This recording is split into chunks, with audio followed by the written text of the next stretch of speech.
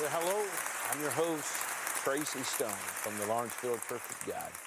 What a wonderful show we have for you tonight. I promise you, we often say this, but tonight is going to be extremely special. We've got some wonderful guests. We have Babbie Mason is with us, Erik Buxton is with us, and Danny Murray and Voices of Lee are with us. And I promise you, this Christmas music is going to be amazing. This group, we've been listening as they've been warming up. It's been so exciting to hear them sing and the joy of the season. Don't you love Christmas? The season, some of you are saying, no, I don't love Christmas. There's too much traffic. But listen, take the time tonight. Call somebody and tell them you want to join in with Atlanta Live to hear this group and these guests. You will be blessed. As always, there's a number at the bottom of the screen. At any time during this broadcast, you want to pray, or you have a prayer request, or something's going on in your life, and you just want to reach out to somebody. We have people standing by waiting to believe with you that your miracle, your breakthrough, your answer could come now. I believe, just like you believe, that God is able supernaturally to make up the difference from where we are and where we need to be. Don't give up too soon. Jesus is going to work it out for you. In just a moment, we're going to go and we're going to listen in as the Voices of Lee sing and minister for us. And they're going to take us to high heights in worship. They're going to bring this. Maybe you ain't got in the mood yet. Maybe this spirit of Christmas hasn't got a hold of you. I am praying that before this evening is up, that the spirit of Christmas is going to grab your heart. Let's go now as the Voices of Lee lead us into the first Noel.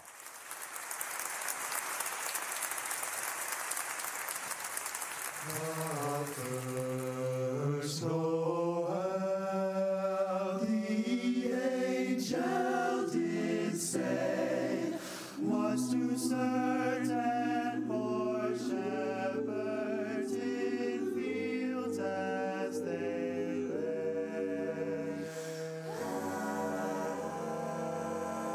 In fields where they lay keeping their sheep on a cold winter's night that was so deep.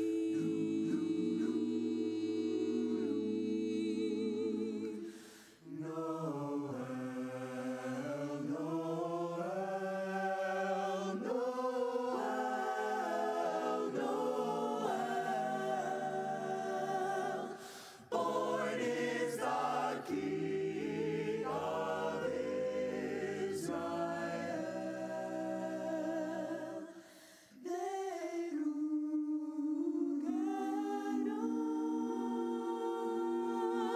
and saw a star shining in the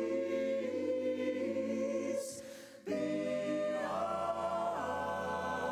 them far. And to the earth it gave great light, and so it continued both day and night.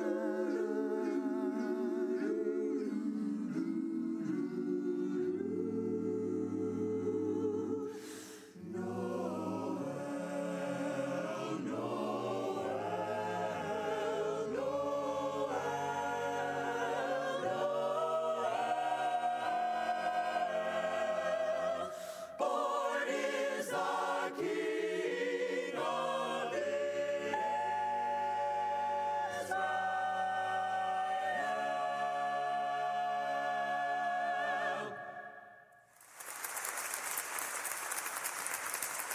Well, praise God. Thank you, Danny and Voices of Lee. They're starting out. They're getting us into season.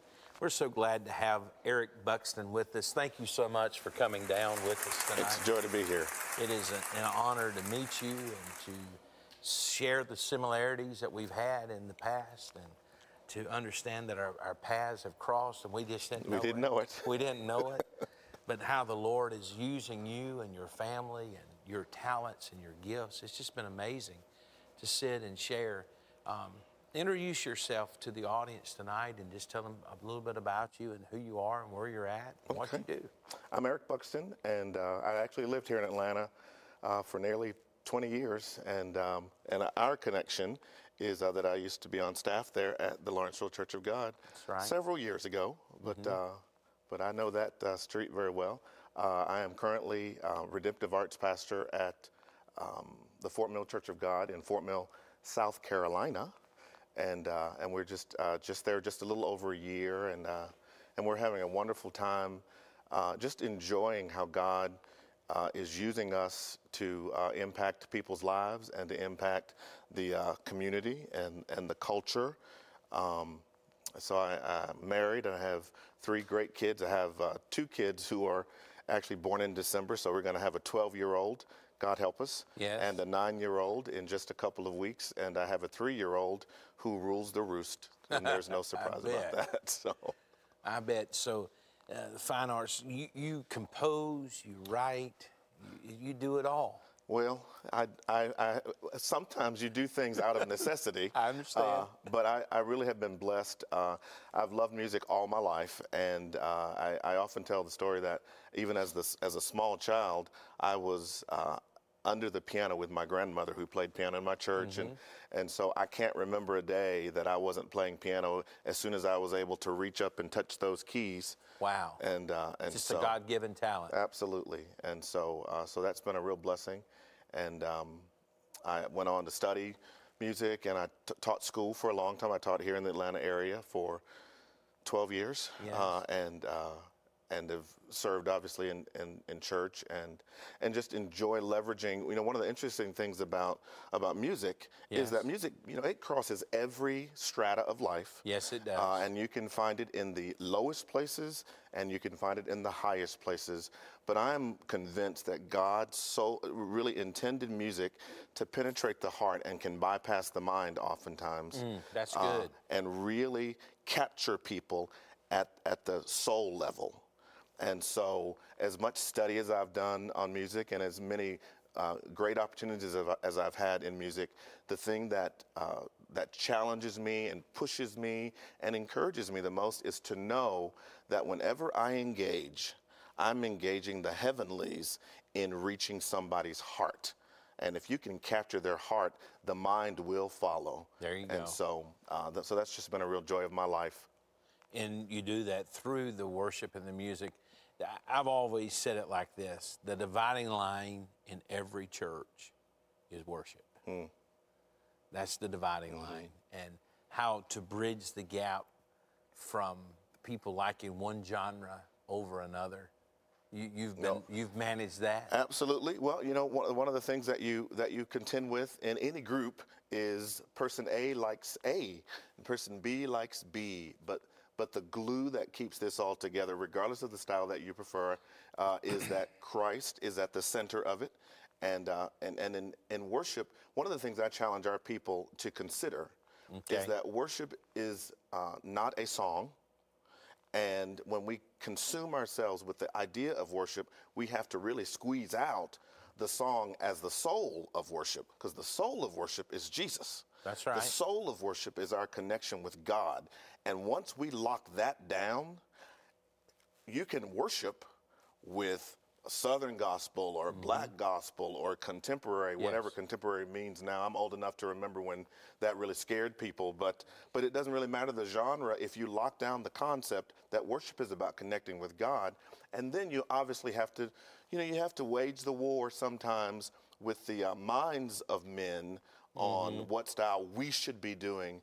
But one of the things I kind of stress is that heaven will be full of people who've never heard your favorite song. That's true. And so if they got to heaven not ever hearing your favorite song, maybe your favorite song isn't the most important thing.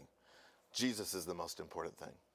That's good. So you there at the church, I assume you have a full choir and I do. We have about Orchestra 70, and- 70 so folks who show up week after week and say they want to sing for Jesus, and Okay. and we engage that. Have a great band. I mean, you know, we use a term that may not be used in a lot of churches, but we use the term redemptive arts in our space. yeah, that was a new term. I never heard that. And one of the reasons that I really embraced that some years ago is that it's the notion that God takes the arts and uses it to redeem creation. He redeems humanity. Yes. And so we express, you know, we have a choir, we have a band, we have a full drama team. We I was gonna have ask that, I'm sure. pantomime team. We have, you know, our youngest kids do every form of art. You know, we have some great photographers who are able to capture, you know, one of the things that we seek to do is, as I said, to capture the heart and to inspire people to look outside of themselves and look outside of the mundane of life. And whether we do that with a great photograph, we have one of my choir members who's been singing for 70 years, but she is a brilliant painter.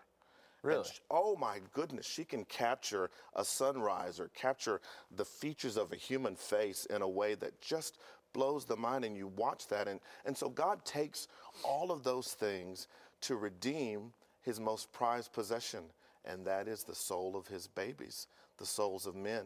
And so our objective as we go through using our arts is to watch God, whether he does it in the moment.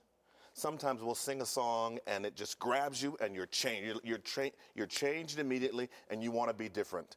Sometimes it takes a little drip that you kind of hear that song and you see that display of artistry, and God just kind of little by little tugs away at your heart, and then he redeems it. He recaptures it for his glory.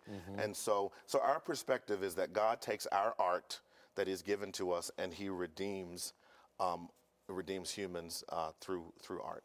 So you just totally rethought and rebooted or reset the concept of worship, and that it embraces it all, the creativity, because a lot of times churches and ministries put aside certain people and they feel like they don't have a place because they may do drama or they may do things that's out of the box. Right. I mean, we listen to people like what we just heard, Voices of Lee, and we see the young man standing over there that plays drums with his mouth. And in another setting, people are like, well, that can't be. Right. But in God's eyes, he gave him the talent. Absolutely, and he uses everything to redeem.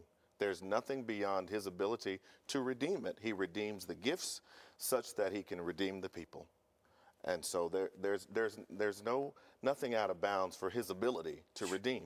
Yeah, he gave us this earth, and he said that it is good, and then we have dominion. Right.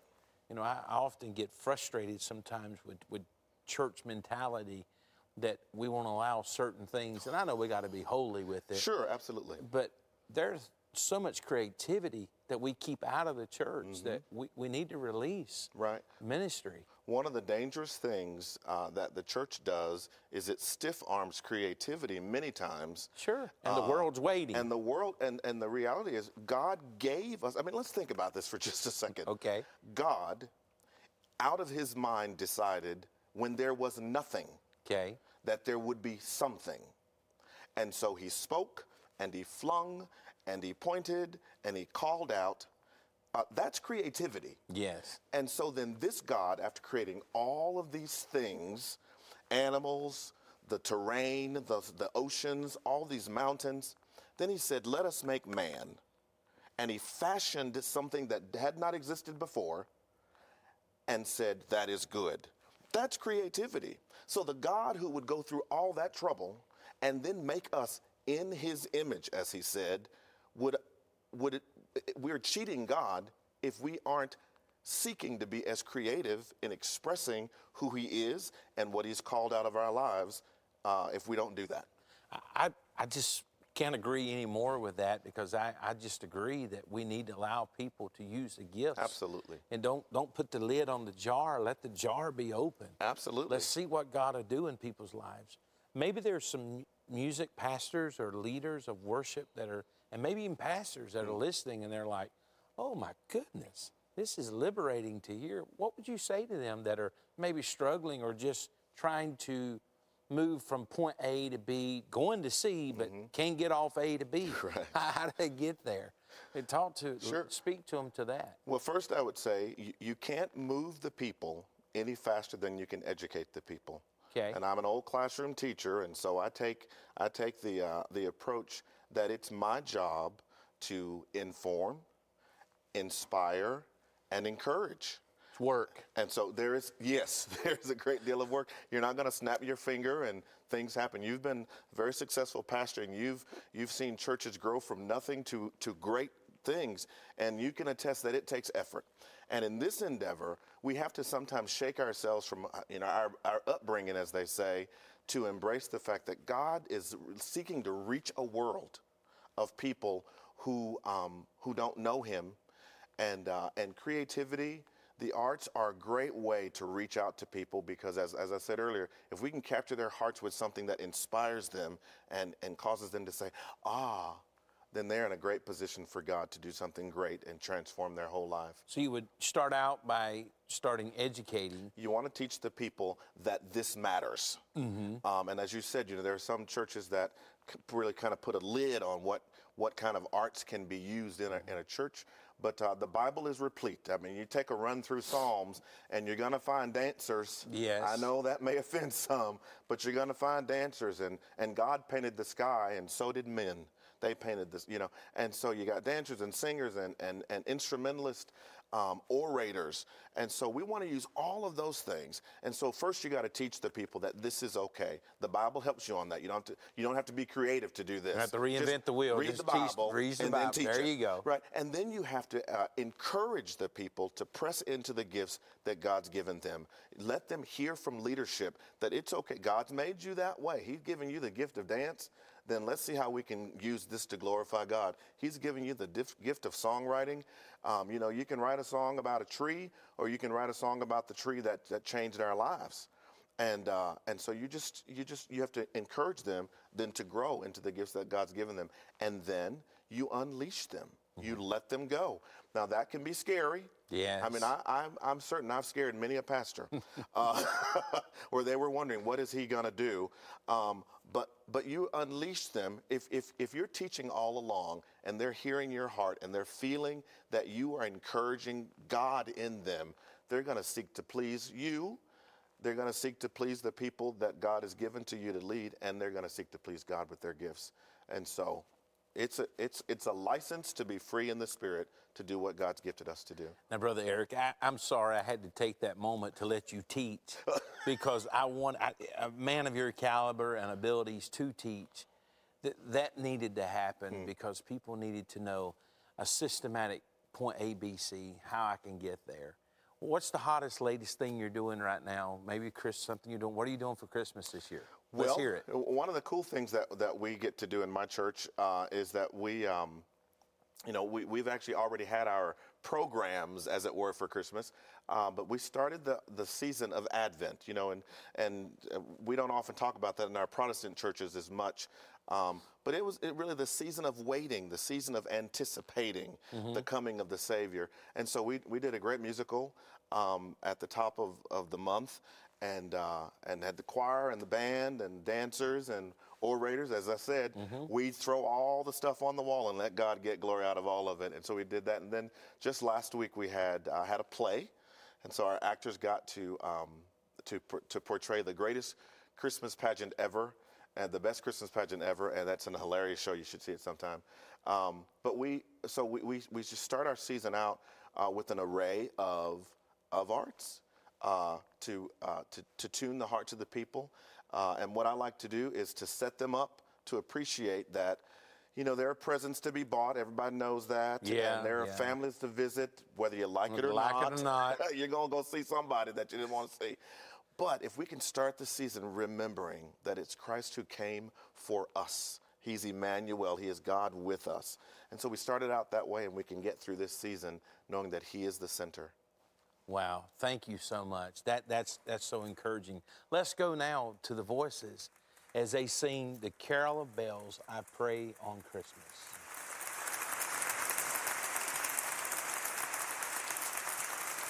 Hark how the bells, sweet silver bells, all seem to say, throw cares away. Christmas is here, bringing good cheer to young and old, meek and the bold. Ding dong, that is their song, with joyful ring, all caroling. One seems to hear words of good cheer from everywhere, filling the air. Oh, how they pound, raising the sound, o'er hill and dale, telling their tale. Gaily they ring, while people sing songs of good cheer. Christmas is here.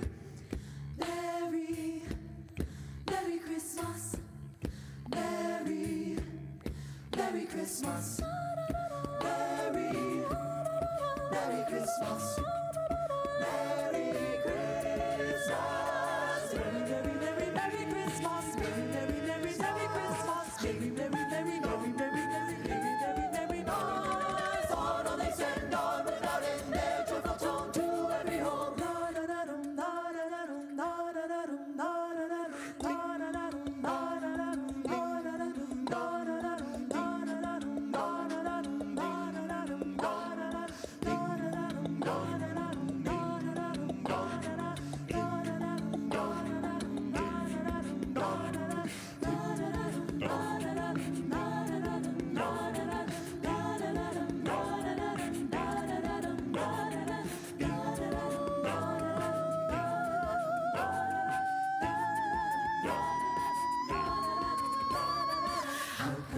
Sweet silver bells all seem to say, throw cares away. Christmas is here, bringing a cheer to young and old, meek and the bold. Ding dong, that is their song, with joyful ring, all caroling. One seems to hear words of good cheer from everywhere, filling the air.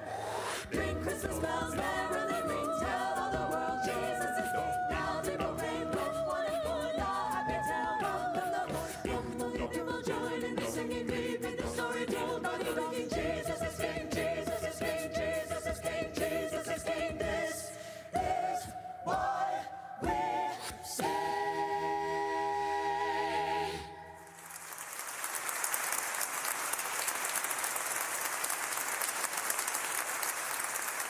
Ba-do-da, ba-da-da-da-da-da-da, ba-da-do-wow. I pray on Christmas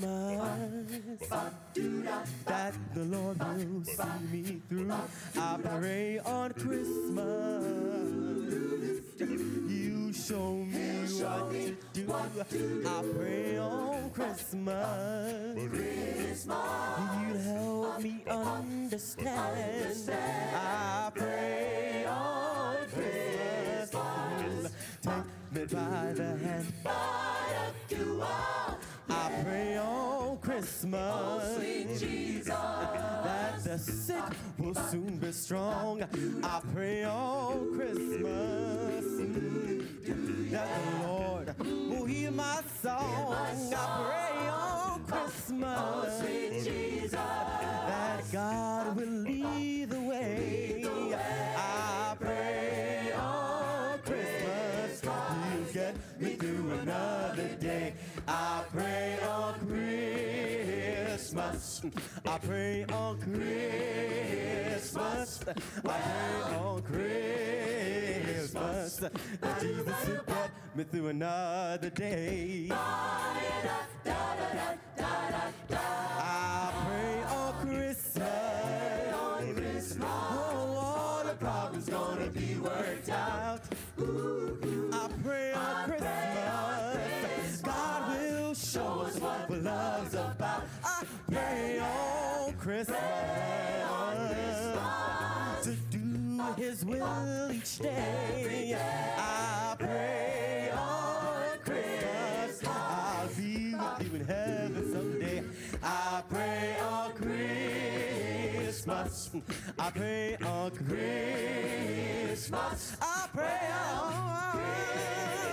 Lord that Jesus will get me through another day. I pray on Christmas. I pray on Christmas. I pray on Lord that Jesus will get me through another day. I pray on Christmas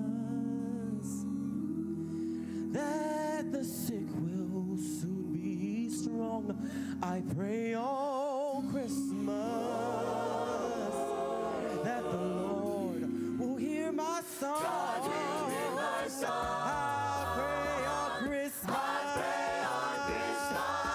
that God will lead the way. I pray all Christmas. Yes, I pray all Christmas. Lord Jesus, I pray all Christmas. He'll get me. Yes, he'll get me through another day. He'll get me through another day.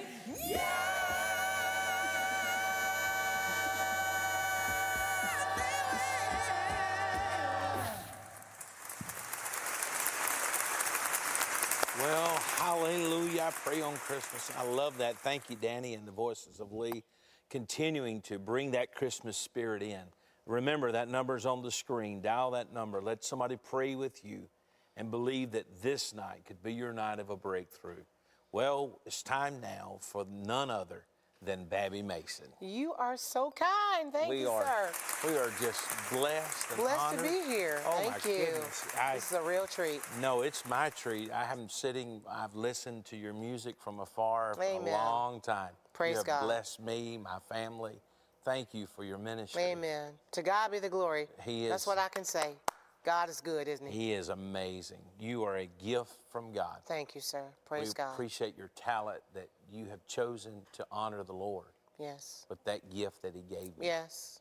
And not only do you sing, and not only are you still on the road and traveling and doing what God's called you to do. That's right. But you teach and you mentor. I don't think people may or may not know that you do the things that you do. Well, you know, there came a season where people just began to ask me, Pastor. They say, well, look, I think God's called me to sing. Can you show me how to get started in ministry? Yeah.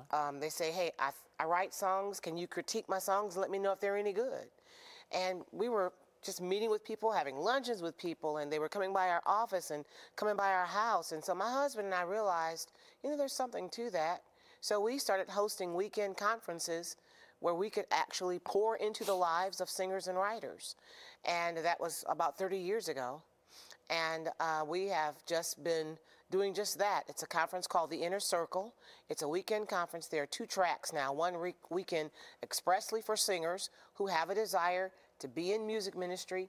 They might want to travel. They may want to record. They want to write their own songs. They want to know how to jumpstart a ministry. They even want to know if they're called. I mean, we pour into their lives. We ask them of our other professional friends, Christian attorneys, other singers, writers, producers, people that are in the ministry and the business of music to pour into their lives over the course of a weekend.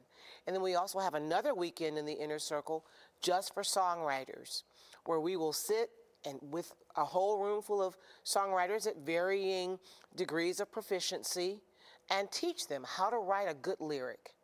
How do you write a beautiful melody? How do you write a melody and a lyric that are compatible? Then after you've written that song, how do you promote it and record it and make a demo of it or shop it or put it on the internet and share it with the world and maybe even find a way to make a living from doing what you do? So we do all of that and pour in to others our experiences, our abilities, just trying to pass the torch of ministry to the next generation. That's amazing. As we've watched your career through the years, singing it to presidents, to your awards, Amen. to the accolades Amen. that people have laid at God you. has been so good. And It's an amazing journey. But see, what's more amazing about that is your heart. Amen. Because here you are, an accomplished vocalist, an accomplished artist. Amen. But yet you're so grounded that you take the time to pour into the next. Well, Pastor, I think some things are taught, other things are caught. Yeah. I come from 5 generations of preachers and pastors. My great-grandfather, my grandfather, my father, my oldest brother, and his son were and are preachers and pastors. And my parents, very early in my life, just began to call out. They began to affirm the gifts that God has given me very, very early in life. I remember a Sunday morning when our current church pianist, her husband got called away to another city in a job. I had been playing the piano as a little grade school kid, playing nursery rhymes in the classroom and stuff like that. But that Sunday, her first Sunday that she was called away, they'd moved to another city, Daddy looked at me and he said, Bab, today you're going to play. Wow, just like that. Just like that. No warning, no setup, no nothing, preacher. Oh, he just said, Bab, today is your day. Talking about in season and out. In season and out. And so I could only play in one key because our church didn't use, we had hymnals, but basically, you know, to read the words, the responsive reading in the back of the hymnal, things like that.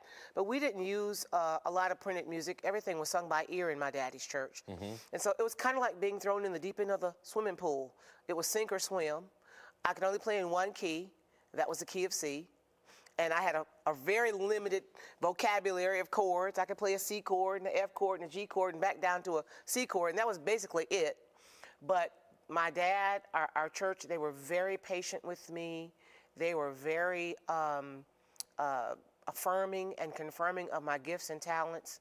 And my gifts and talents began to grow. And then they began to flourish, and God began to open up doors of opportunity, and one thing has led to another thing. I'll tell you, this is how you know that, you know, where God guides, he provides, I heard somebody say. And where he guides you into a path, he will provide opportunity for you to flourish in that gift. And I've been playing for my daddy's church almost 20 years. And then I met this man who moved to my hometown, and we met and started dating, and then he decided to pick up and move to Atlanta. So I taught school for a year, my very first year of teaching school. Then we got married and I moved to Georgia. And a ministry had began to be budding there in my home state of Michigan. But when we moved to Georgia, we kind of had to pick up and start all over again. Well, one day my husband was coming home from his job. He passed this church called Mount Perrin Church of God on Highway 41 that goes through Atlanta. Absolutely. And you're familiar with Mount Perrin. We Yes. love Mount Perrin. But my husband came home that day and he said, hey, there's this big church around the corner. Let's go over there and see if we can't get and find an opportunity for you to sing. Well, we walked into the pastor's office without an appointment, and the lady said, well, Pastor, Dr. Walker is a very busy man. You can see him a couple months from now, about 8 weeks from now. My husband said, well, what about the music pastor? Is he available? She said, well, he's with somebody right now. My husband said, well, what about the youth pastor? Is he available? She said, well, he's out to lunch right now. My husband is a very determined man. He said, what if I want to get saved? Is there somebody here who can lead me to Jesus? She saw his determination, so she said, listen, go over to the Family Life Center. The singles pastor is over there, Pastor Mike Atkins. And she said, go over there and see him. We sat outside of his office waiting for him to wrap up a conversation with someone. He was very gracious. I gave him a copy of my album back then that I had made when I was in college, my handwritten typed bio. I think it had a few whiteout marks and stuff like that from back in the day. And we had a nice conversation with him. And it was kind of like a don't call me, I'll call you kind of conversation. He was very gracious. You've been there. Yes. But on the way out, Pastor, there was a piano that was pressed up against the wall in the meeting room outside of his office. My piano was in storage. And I play the piano every day. It's like food and water to me. And I hadn't been able to play the piano because my piano was in storage. And I said to Mike Atkins, I said, listen, can I just go over here, play a little bit on your piano because I just need to? And he said, sure, help yourself.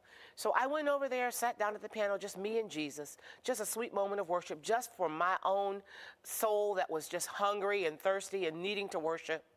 And I played a chorus of, Jesus is the answer for the world today. Above him there's no other. Jesus is the way. Well, after I was finished, Mike Atkins came out of his office and he said, what are you doing tomorrow night? I said, nothing. He said, well, come up tomorrow night and play for the singles. There was a young guy there whose name was Jesse Prophet. I'll never forget it.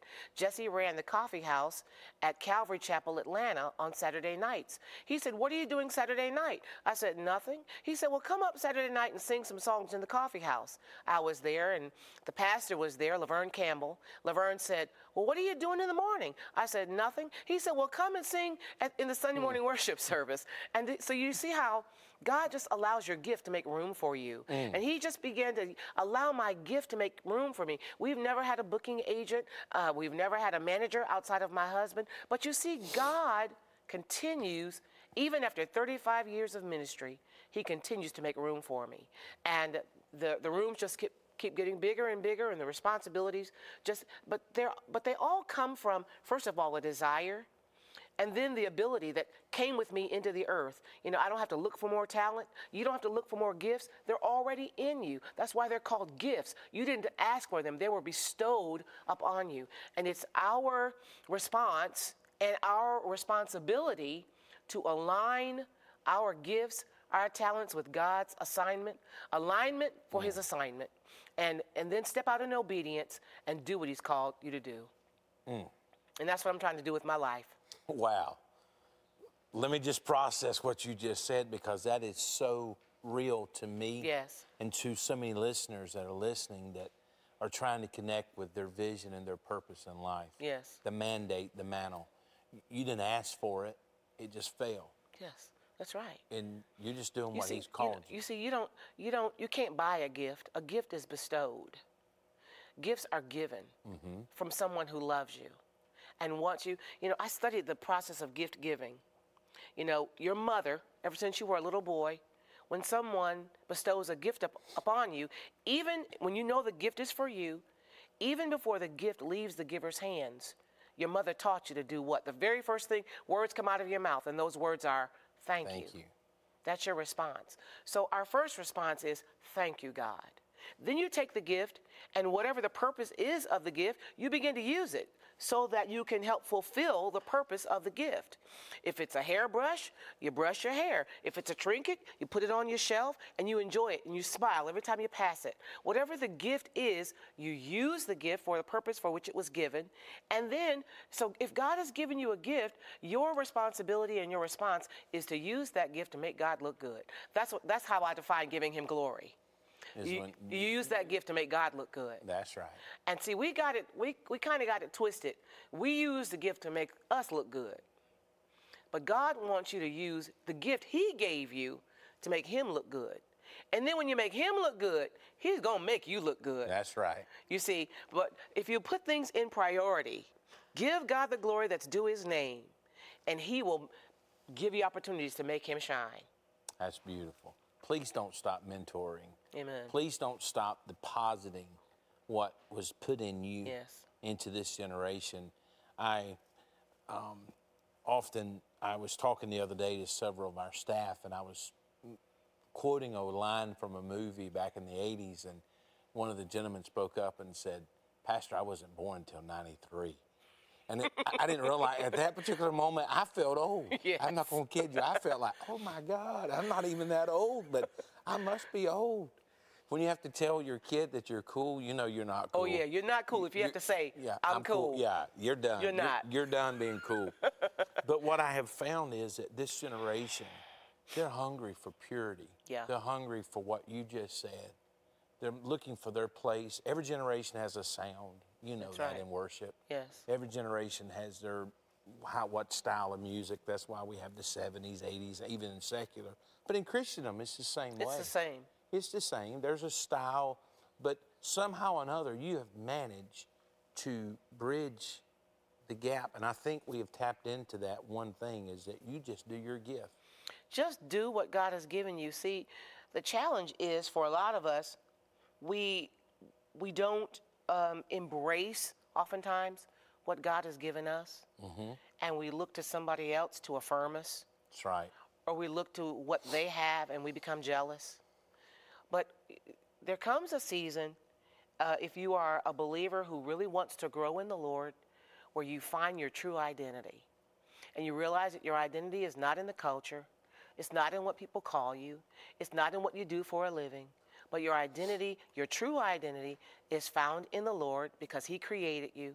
He's placed you here in the earth for a purpose. He's given you gifts and talents. As a matter of fact, he's given you so many gifts, you will never maximize all the gifts he's given you in a lifetime. But the beautiful thing that he's given us is potential. That's it. Oh, I love the word potential, because potential is latent power. Potential is stored up energy just waiting to be used. And I was in crossing a busy street one day, trying to find a way to, just navigate the traffic, waiting for a break in the traffic. Well, traffic slowed up, and I began to cross the street. All of a sudden, a motorcycle came speeding down this street, heading straight for me. When I saw that he was heading for me, preacher, I stepped into high gear. I ran across. This was just a few weeks ago. You were getting it. I was getting down, baby, running across the street, and I had to even break my speed when I got to the other side of the street. And the first words out of my mouth were, "Wow, I didn't know I had all that in me." You see? And Wasn't that point pushed you to it? That's right, and that's what potential is. The potential is, wow, I didn't know I had all of that in me. You have all of that and more in you. Matter of fact, we have God's now unto him who is able to do exceedingly abundantly above all we could ask or think, according to the power that is at work within us. That's what God has given us. It's the potential of heaven. It's God's potential on the inside of us. Wow. And you will never maximize that. You'll never be able to use that in your life. But it's fun being able to discover new levels of the gifting that he's given you. Because when I first started out, I didn't have this dream of being a songwriter. Now, I've always wanted to be a singer. But I discovered songwriting in my mid-20s. I never in a million years dreamed that I'd be teaching songwriting at Lee University. Erik Buxton was one of my students. Isn't that amazing? Isn't that beautiful? All that potential was on the inside. Already on the inside of me. Baby, you're amazing. Well, this is my joy and privilege. I can tell. I love it. I could talk to you all night all long. day. I Thank love you, sir. it. You are a blessing to the kingdom. Amen. You're a blessing to my family. Blessed to be a blessing. You're blessed to the kingdom. We're about to go now. We're going to listen to some kids sing with some amazing potential. Little Drummer Boy. I promise you, this one's going to bless you.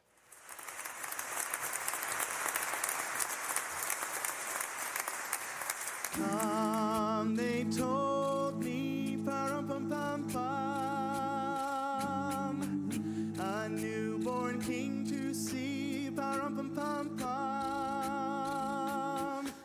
Our finest gifts we bring, pa-rum-pum-pum-pum, to lay before the king, pa-rum-pum-pum-pum, rum-pum-pum-pum, rum-pum-pum-pum. So to honor him, pa-rum-pum-pum-pum, when we come.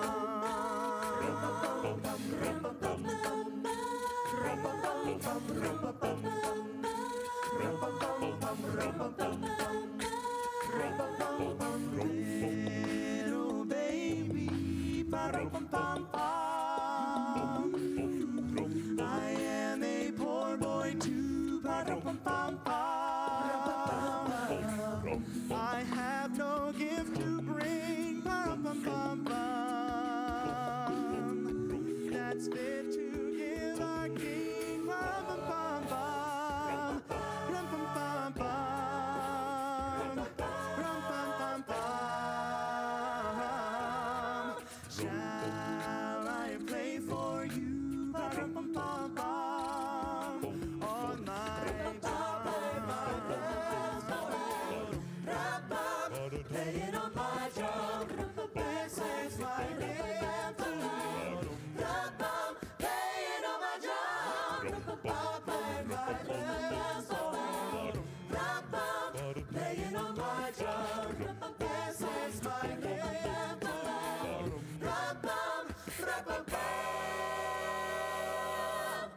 Mary nodded, ba-da-ba-bum-bum. The ox and lamb kept time, ba-da-ba-bum-bum. I play my drums for him, ba-da-ba-bum. I play my best for him,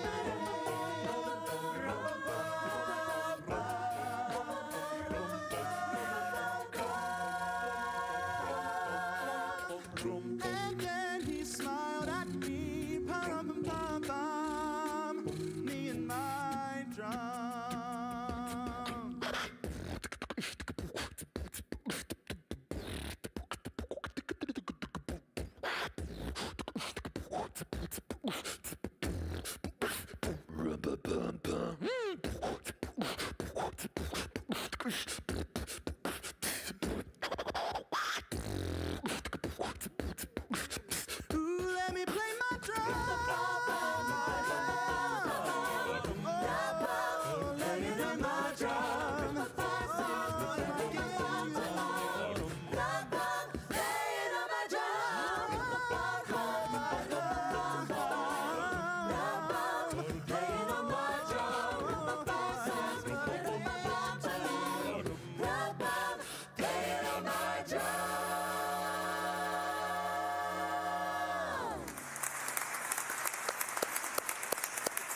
told you you were going to be blessed. They are amazing.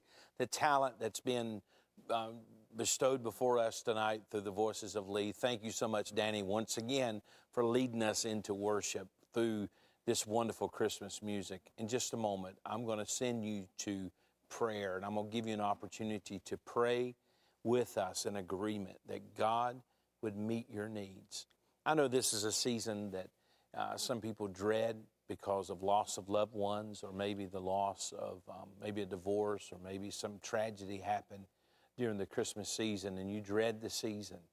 But I want you to know that Christ is still the answer for whatever season, whatever struggle that you're going through.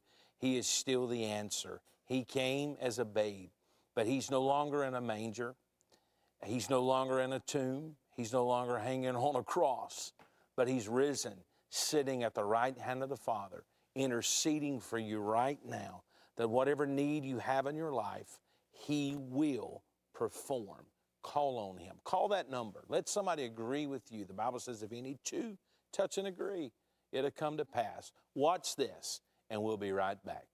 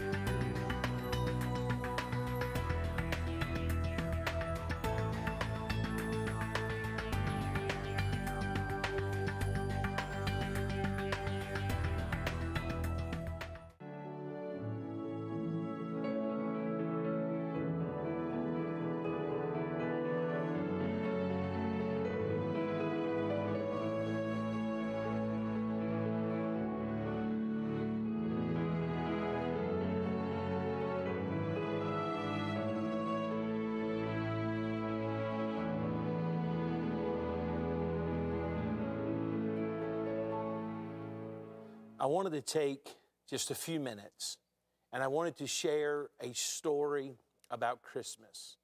Many of us have heard every kind of Christmas message that we can think of about Christmas.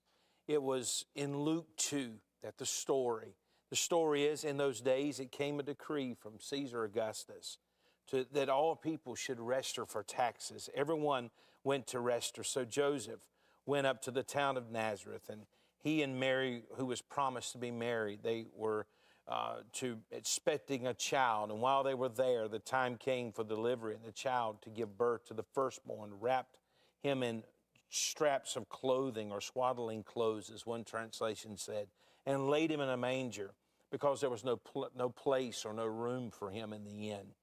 And Scripture goes on to say that there were shepherds living and abiding in the field, keeping guard over the flock by night.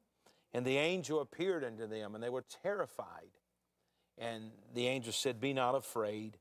And he instructed them to go. And later on, there were wise men that came. You know the story of Christmas. But I want to talk about the manger. The manger and the stars of the manger. There were so many that were around the city. There were so many that were there for obvious reasons, to register for taxes, to do their deed that they had to do of that time frame. But there were stars at the manger. And the main star at the manger was Mary. Mary was the star of the show at this moment. She was not a prophet. She was not someone that was performing duties in the temple. She was a humble young lady. She was a lady that was visited by an angel. And the angel instructed her that she would give birth by the conception of the Holy Spirit, that she would bring forth a child, and that she would call his name Jesus. And he was telling her about this miracle. But what that speaks to me to share with you is that God partners with you and I to do things that he wants to accomplish. A lot of us are sitting here saying, if God did this, he would do this for me. But God partners with you and I. He is so intricately involved in our life that he wants you to be his partner in life, to empower you to perform his plan and his purpose. He chose this lady to bring forth his son here at the manger, and he wants to partner with you that your life, your dream, your destiny can come to pass. But not only was Mary at the manger, there was Joseph. Joseph was a star of the manger because he's in the process. Imagine this now. He's in process to be married to this woman. He's in process to take her to be his wife, and the process would take normally around a year, and they would live apart. There would be no physical contact. There would be no way of relationship to occur, and he hears Mary. Mary comes to him and says, now, Joseph, I got a story I want to tell you. The angel of the Lord came.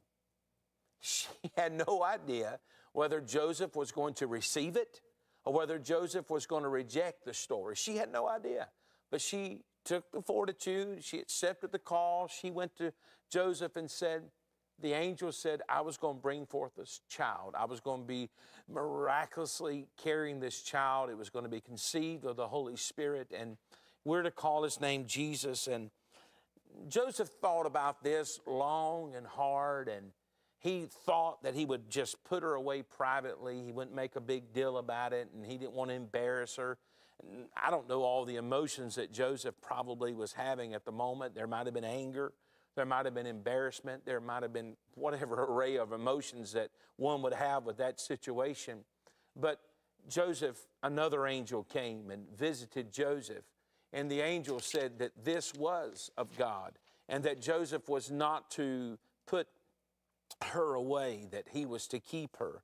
So the lesson that I get out of Joseph being at the manger is that obedience always ends well. Maybe God's calling you to do a ministry. Maybe God's calling you to step out in faith in some new business venture. Maybe God is saying that, okay, 17's about to end, 18's going to be your year of new beginnings, and you're afraid and you don't know if you can do it or not. But I can promise you, obedience is better than sacrifice. Joseph was a star at the manger because he obeyed the voice of God. And I want to encourage you to obey what God is calling you to do. But then there's the shepherds. These shepherds, listen, this is powerful to understand. They were stars at the manger because they were third shift workers on a dead-end job. They were working at the bottom of the run, and yet God spoke to them and said, I want you to go, and I want you to bring a gift, and I want you to go, and I want you to be there when this takes place, because there's something about this that I want you to be a part of. What that tells me is that God wants everybody at the party. God wants everybody there. He didn't want to exclude you. No matter where you are in life, no matter what run of economics that you're at, you may feel like, well, I'm just not important. I'm not this or I'm not that. But Christ is saying that I want you there. I want you part of what I'm doing in the earth. I want you part of what I'm trying to accomplish within people's lives in this day. So don't let people count you out. Don't let circumstances dismiss you. Maybe you've been through a horrible divorce. Maybe you're going through a horrible situation on your job, or maybe you've got kids that just aren't doing like they're supposed to be doing, and you're saying, I'm a failure as a parent, or I'm a failure at this, or I'm a failure at that. God is saying, I want you in the midst of what I'm doing in the earth today. Mary was there because she was obedient and she heard the voice of God, and these shepherds were there because they were there on divine appointment with God. And then there's the wise men. The wise men were stars at the manger, and they showed up. They came from the east to Jerusalem, and they were going to see and to be privy to what was taking place. And they got there just putting one foot in front of the other. I imagine every person that's watching, you've got some type of electronic device that if you're lost or you don't know where you're going, you get on your little device and you say, take me to wherever you're going. And that little device will take you down streets, whether they're back streets or main highways or whatever thoroughfare it is, and you don't have a clue where you're at. All you know is to follow that little voice that's in that little box telling you to turn right here and go right there. These wise men, they didn't know where to go, but a star appeared to them, and they began to follow the star. And the star led them all the way to the place of the manger. I want to encourage you. You say, well, Pastor, I don't know where to go, and I don't know what to do. I don't even know how to begin to get out of where I'm at to where I need to be. Let me tell you what to follow. Follow Jesus. Jesus, Babbie sang it a few minutes ago, is still the answer for the world today. He's your peace. He's your joy. He's your understanding. He, the Bible says, is the way. When you don't know the way, He is the way. He's the truth and the way. Call on Jesus. That number's on the screen. There's prayer partners waiting to touch and agree with you that you too can be a star at the manger, that you can find your way and you can accept what God has for your life. You can invite Him into your life. Jesus, come into my life. Forgive me of my sins. I accept you as my personal Savior. I'm sorry for all that I've done. You know what you did if you prayed that prayer? You begin to follow the star. You begin to follow Jesus. And as you follow Jesus, He will lead you into the perfect place, the place of peace, the place of harmony. God bless you. We love you. We'll see you next time. God bless.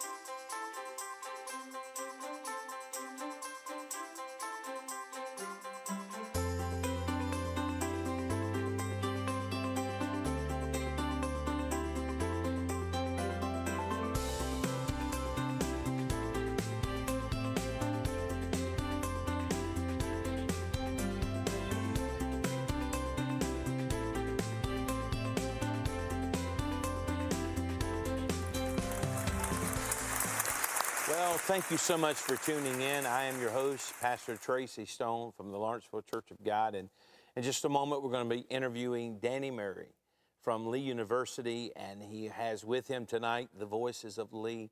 They're going to be sharing in song. And what a beautiful testimony of God's grace and mercy of talent He has bestowed upon them. And I just look forward to continuing to hearing what God is doing through their ministry.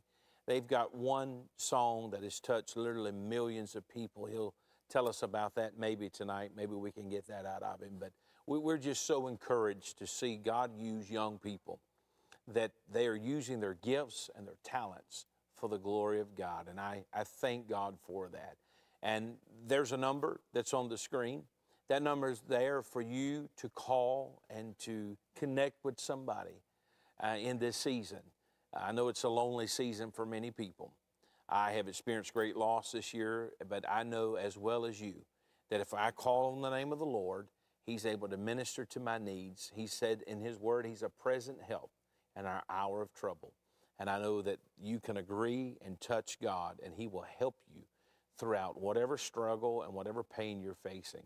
I love Christmas, don't you? It's a great time of the year. I love the snow that we had a few days ago. It was beautiful. I love that. I love all that God gives us in nature, and I love the sounds, the smells, the carolers. I even like to listen to the dinging of the bell when I walk by. It just gets me in the mood for Christmas. We're going to go and we're going to listen to the voices of Lee as they once again take us to a place in Christ, knowing. Mary, did you know?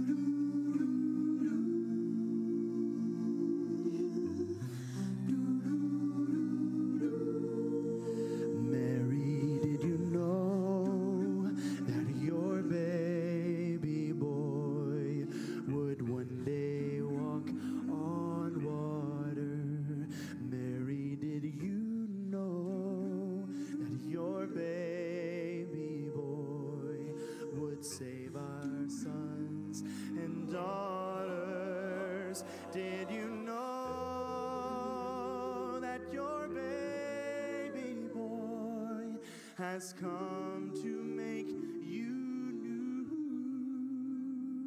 And this child that you've delivered will soon deliver you.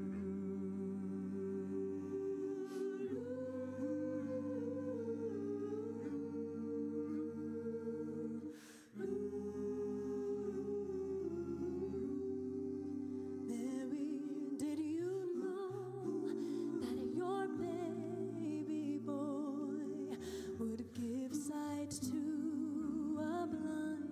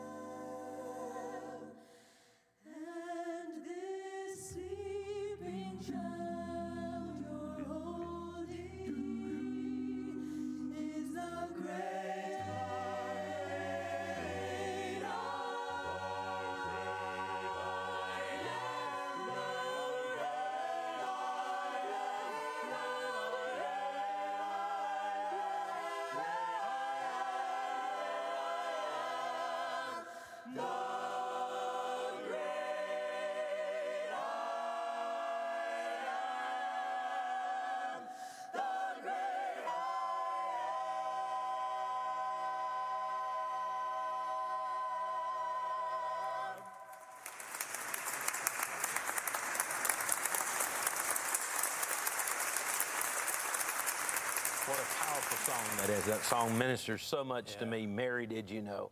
Well, we are with the one and only Danny Murray. Thank you so much. see you. God bless you. My goodness. Thank you so much for bringing the voices of Lee. Man, we're having a good time. We really are. It's been amazing so far tonight. And this ministry, tell us about Voices and how God spoke that and what's the whole thing, because this is amazing. We started 23 years ago. And Paul Kahn, you know, the president of Lee University, he actually had the dream first, and he asked me to start a new group at Lee, and I did. And little did I know we'd start singing a cappella music, and it did. And we've been doing that for all these years, and rehearsing every day, and then traveling on the weekends. And then this summer, we happened to release a couple of videos that went viral. Yes, I saw those. Man, it has just been a wonderful, wonderful few months. You know, it's just unbelievable. People are so hungry to be touched, you know, and so these videos just had the touch of God on them. It was nothing that we could manufacture, nothing that we could, a formula we could come up with. We were going to be off for a few weeks, and I told the kids, hey, why don't we do something and put it up on Facebook? So we had a guy come in there with a camera while we were in the studio singing, I'm no longer a slave, I'm a child of the King. And little did we know now, you know, it was 15, 16 million. So the next month we put out, What a Beautiful Name, that Hillsong. And they tell me this week it's over 44 million views. Are you kidding me? Right. That is amazing. I can't get my head around it. I can't, because, you know, you think of all the people that sit down and watch that, but, you know, people say, oh, you want to be an internet sensation? No, trying to make money? No, and none of that. We just want it to be a blessing. Here's what we got. A lady sends me a letter. She says, I don't know anything about you people. I don't know anything about your school, but I came across this video, and it moved me so much that I had to take it and let my husband see it. All he can talk about doing is dying. He's been talking about for months. Don't want to live. I wish I weren't here. She said, I sat him down in the living room and said, you're going to watch this. And then she wrote back, it saved his life. Wow. And we say, well, thank you, Lord, that you can take what we have in our hand and make it powerful, because we can't do that. It's amazing. It's the power of the gospel. It is. Through song. It's you guys are singing the message, and it's a blessing. I've watched it through the years, grew up watching it, an adult watching it, and your ministry has just been amazing.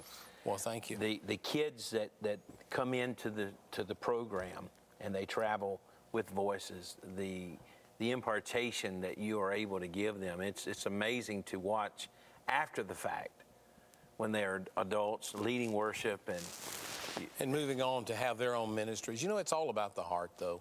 We know that. You know, we knew that from the part of the country we grew up in. That's right. Our needs are so basic. When I go to church, my needs are so basic. I just want to feel the presence of God. That's it. You know, and so if you're going to do music in the church, well, you know, we like to have some fancy arrangements, but it's not about that. It's not about being slick. It's not, although we think that God should have the best, and we're going to work hard enough and not give any excuses, but it's still about the heart. Does it touch the heart of the people? And thank God that people feel something, you know. It is. You can feel it, and we have felt it tonight. Amen. As you guys have sung and ministered, and going to sing one more before we go in a few minutes. But the fame that you guys are lifting up is the fame of Christ, but you're doing it in secular settings, you're doing it in Christian settings. Tell the audience of some of the things you guys have done. It's amazing. Interesting. You know, we have a chance to be in all kinds of settings. True. Conventions, a lot of conventions. The other night we were at the Opryland Hotel and sang to 8,400 junior high students. Yeah, I'm telling you, it was unbelievable. And, of course, we did an array of music, you know, that they would love, you know. These were kids from the Beta Club. Okay. And, man, they were well-behaved, of course. You know, they're the smart kids in school. I wasn't in that. I wasn't either. But they enjoyed it. And then we started singing songs of worship. And they took their cell phones out, you know, turned the lights on, and started waving them. I'm telling you, it warmed my heart so much. That's amazing. Yeah. And then the other night, you know, we sing wherever we go. You know, even after, if we go into a restaurant to eat, after we call the waiters and waitresses back and say, hey, you've been so nice to serve us. Could we give you something? You know, of course, we're going to give them a good tip. It's not that. But we want to and we give them the gift of music. We sing, the Lord bless you and keep you, make his face to shine upon you.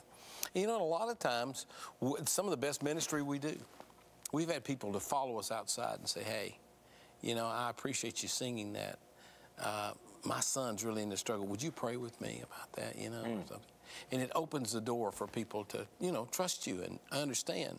Somebody needs you today, wherever you are. Somebody you're going to, you know, I heard this the other day, this phrase, and I love it. Live life with an open hand. When you get up today, what are you going to say? God, help me, do this for me? No. God, bring me into the path of someone that I can be a blessing to. Absolutely. Help me to help someone. That's beautiful. You guys have sung in political arenas as well? Yeah.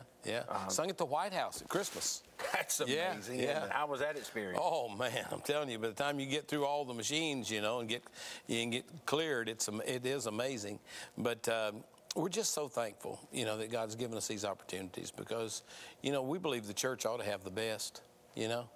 And the church does have the best. And you see these kids that come from Lee and go to The Voice, you know, Jordan Smith, and now, you know, Brooke Simmons on there. Man, she's doing it, isn't she? She sang the other night, sang Amazing Grace, and I was with her parents the next day, and I told them, I said, Mike, all those concerts, you drug that baby across the country too, and, you know, she's sleeping on church pews, and I said, now it's coming out in her heart.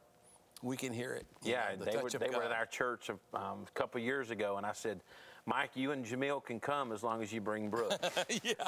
So she's a powerhouse. They flew her in from Florida. Yeah, but yeah, that's truly amazing. I love watching the heart of the kids come through, because you and I both know this generation needs God. It's true. And to watch young people that love the Lord so much, such an inspiration. Yeah, you know, we're seeing kids today at Lee who come with a great desire to serve God, not just to wear the classification or the label of Christian, but they want to do something. When we have World Missions Week, and we'll take on a project somewhere around the world, and I'm amazed to see these kids, how into it they get. They want to leave a lasting mark in the name of Jesus, you know. Yeah. And it's so encouraging to see the willingness to put their shoulder to the wheel, not just, you know, say, okay, I'm going to be a good Christian, I'm going to go to church on Sunday and Wednesdays. No, I'm going to do something to help change this world that's lost and dying for the sake of Jesus Christ. That is so true. I think the Great Commission, it is our commission, but it's simply, and I see it demonstrated through the life of Voice, through the life of the Voices of Lee, to know God, to find freedom, to discover their purpose, and you guys are going to make a difference. I see that demonstrated. Right. Well, we certainly pray, because, you know, it's we found this song. It says, you know, when I get on my knees, I touch the sky, and for this generation to learn, you know, among all the hype and all the things that can happen in just an instant on the internet or wherever, and the fame that can come, that real success comes from knowing and loving God and allowing Him to chart your path for you. Wherever we sing, you know, we always get together and we pray. You know, we were on one of these shows, we were on America's Got Talent or something. They said, what's your ritual? Ritual? Yeah, we get together and pray before we go on, and we say, we understand our steps are ordered by the Lord. There's a reason we're here. Somebody, somewhere in that audience needs one of your smiles, one of your testimonies, needs to hear how God provided the money for you to go to school, needs to hear how God healed your parents, or whatever that you celebrate. Somebody here needs to, our steps ordered, not because we're special. No, take that off the table. We're nothing but just sinners saved by grace. We're here to be a blessing, and let God somehow, let's reflect the love of Jesus. That's beautiful. I want to shift just a moment, if we could, because the kids are truly amazing, but they're only as amazing as the leaders and the former people that are forming their life. How was it? I mean, you're a talented man in and by yourself, the gifts that God gave you. How was it that God spoke to Danny Murray and said, okay, this is what you're going to do for the rest of your life. You're going to pour into these young people? Because, I mean, you bet that's you. When I think of this, I think of Danny Murray. Yeah, well, I started actually traveling and putting groups together when I was in high school. I had a quartet. All the guys lived in different cities. I drove around and picked them up. We'd go sing, and I'd drive back around and take them back home on Sunday night. Get home 3 o'clock in the morning. I missed every Monday of school. Did you really? Yeah. But you know, my parents always said, you know, you're working for God, we're going to support you, you know. I was 15 years old when I fell across the altar. I really got disgusted because I was was in a small church and trying to get people to come together and practice and be good. They just didn't want to, they didn't have the work ethic. Excellent. Yeah, that's it. They didn't want to work hard for it. They just want to get up and let it happen. I felt like God deserved better. I remember falling across the altar and saying, Lord, all I want is somebody to sing with. Years went along and went on to Lee, and of course, you know, from there, you know, was in the Lee Singers, and then on and to have my own groups, and then the different groups that I had from there, and then New Harvest that we had, that, you know, had all those kids that went on to have great careers. But one time we put together a group of teen talent winners from the international competition, and we took them on tour, and we were coming back from Florida to Atlanta. We were coming into Atlanta. It was about midnight, and I was driving one of the buses, you know. And guess what came to my mind? I looked back in the rearview mirror, and there's 3 or 4 buses full of talented kids, you know, just wanting to be something great for God. Guess what came to my mind that night on the altar? God reminded me, all you asked for was somebody to sing with. Now look in that mirror, all these people coming here. That's beautiful. Under your leadership. And it, you know, and it made me realize how powerful God is and how faithful he is when he calls you. Now, I had several ladies in my church call me to preach. Yeah. Well, you know, I was a real talkative kind of guy, and I a little overweight and like chicken, so they thought I should be a preacher. But, you know, it just wasn't, no, it wasn't for me. I knew God called me to do music, and I was going to stick with that, and I did all these years, and God's been so faithful. You know, 1978 it was, the first group I ever had of my own. They told me to start a group of students to recruit students. And on our first trip, we had a head-on collision down on I-59 in Gadsden, Alabama. And we thought that was the end. I thought that was the end for me. Serious, life-threatening injuries.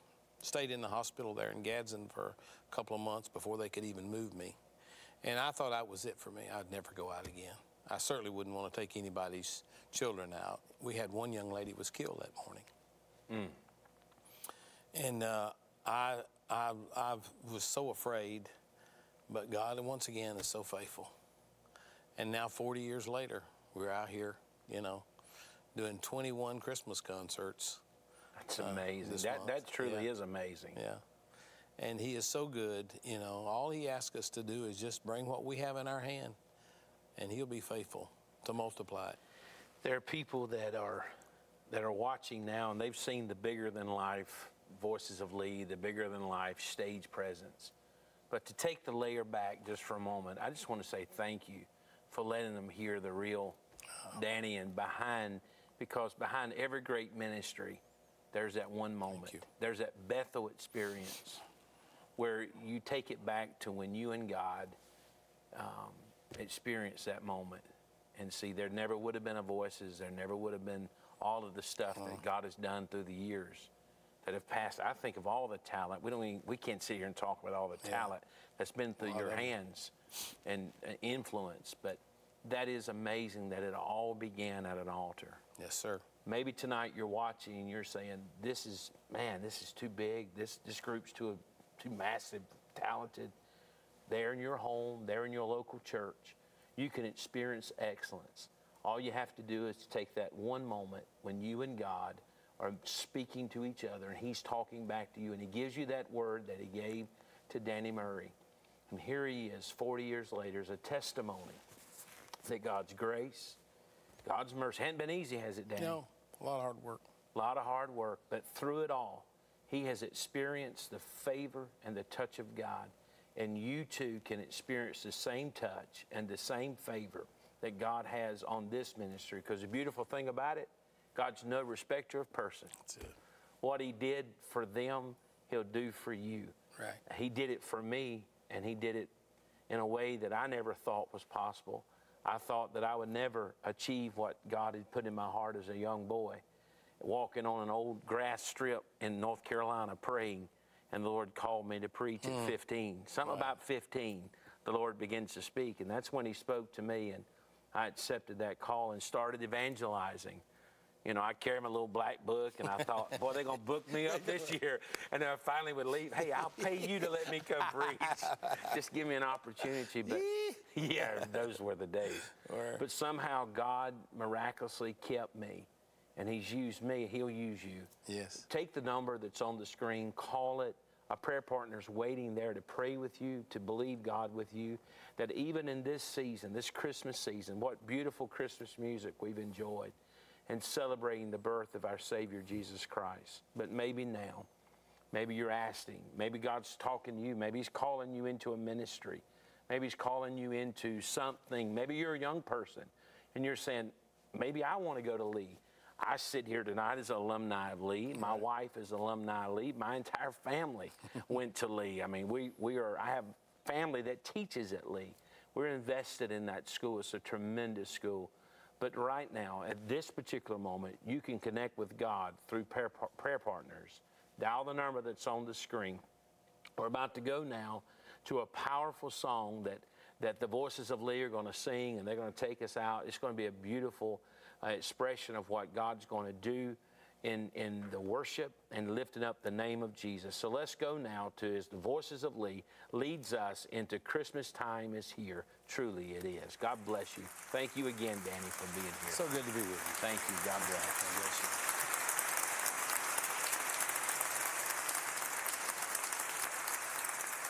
I'm so glad we're here together for an evening to remember on this night, on this December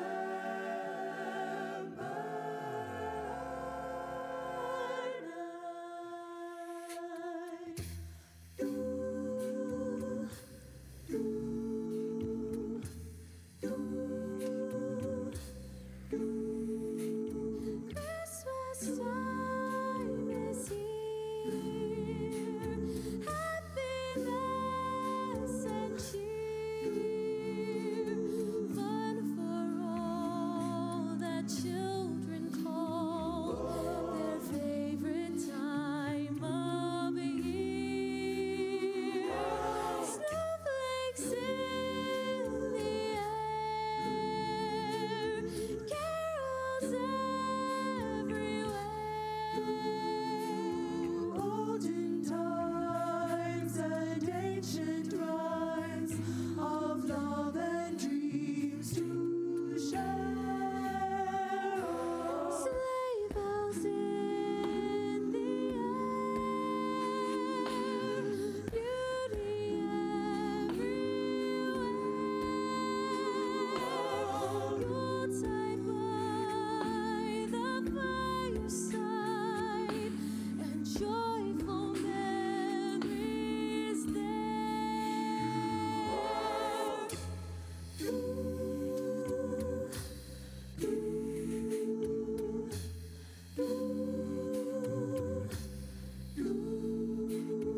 Christmas time is here, families drawing near. Oh, that we could always see such spirit through the year.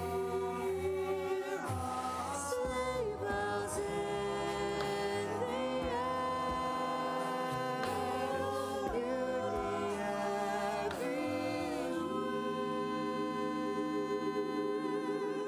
Yuletide by the fireside and joyful memories there.